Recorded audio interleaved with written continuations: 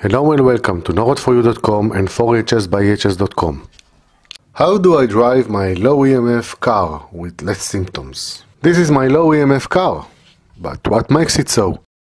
Low EMF car means that I tested it for ELF magnetic and electric fields, and also for RF radiation before buying it. I did it to make sure there are no serious EMF problems or issues with the car itself, and to make sure that all RF sources inside the car can be changed or removed. I have changed all the wireless car security systems to wired systems. I have installed GPS radio DVD system in which you can turn off all wireless application and features. I have installed a car phone with external antenna for emergencies case only. In addition, I have installed a grounding wire to remove the static charge from the car. Then, I installed RF protection film over the side and back windows. Still, some RF radiation is coming in from the front window, which is not protected. In order to improve my ability to drive the car and to extend the time I can do it without any symptoms or with less symptoms, I also use personal RF protection hats and clothes. These are the items I usually use.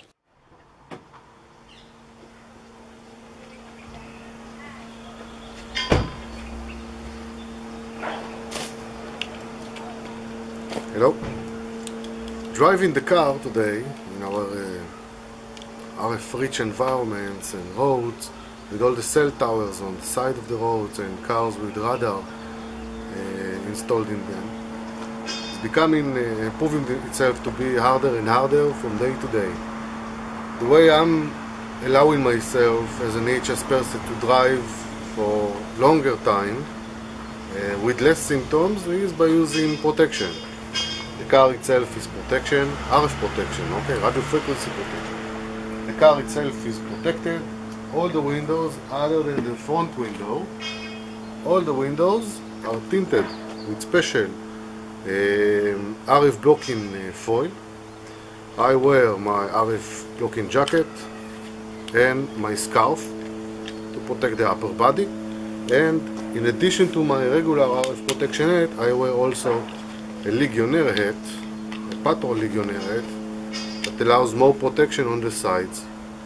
So the only place that the RF is coming in is from the front window, and this protection allows me to drive about 2 hours without any symptoms, or with much less symptoms than if I would drive without any protection. They can drive without protection for just with the regular hat for about half an hour before I feel symptoms, and maybe less with a not protected car, but with all the protection on me, I can drive for longer time. Thanks for watching and see you next time.